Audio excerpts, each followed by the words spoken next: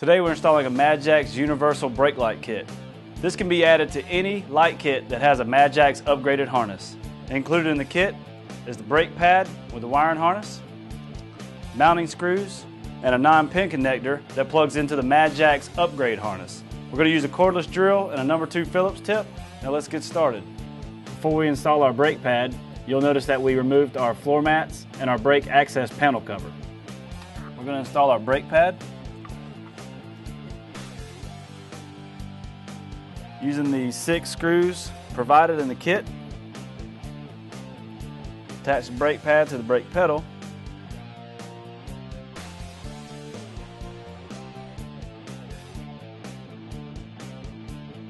Now that you have your brake pad attached, you want to secure your brake pad harness to the brake pedal, and then using your discretion, run your brake pad harness into your brake pad cavity and plug it into either your factory harness or your bucket harness using the female and male bullet connectors.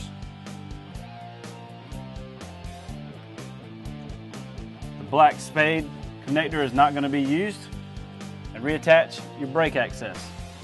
Now that you have your brake pad attached, you can plug your 9-pin jumper into your upgrade harness and place it back in your dash, and you're good.